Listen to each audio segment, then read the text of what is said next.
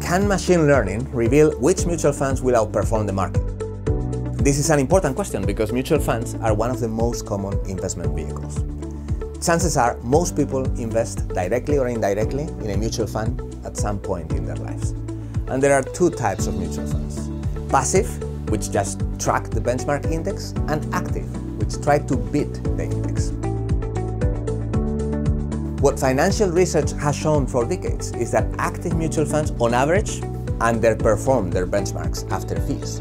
So overall, active mutual funds do not seem like a good investment. Moreover, although research has shown that a small fraction of mutual funds outperform the index, it is very difficult to identify which funds will outperform the index in the future. For instance, if you just look at which funds have outperformed the index in the past year, they typically do not perform well in the future. What we do in this paper is, instead of just looking at past performance, we look at past performance and 16 other characteristics of mutual funds.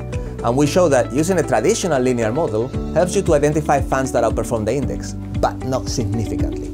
However, using machine learning models that exploit nonlinearities and interactions, we can build a portfolio of actively managed mutual funds that significantly outperforms the benchmark.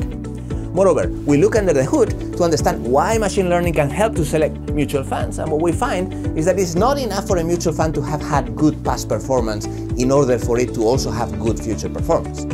Instead, it is only the funds that both had good past performance and were very active in their investments in the past that will also have good performance in the future.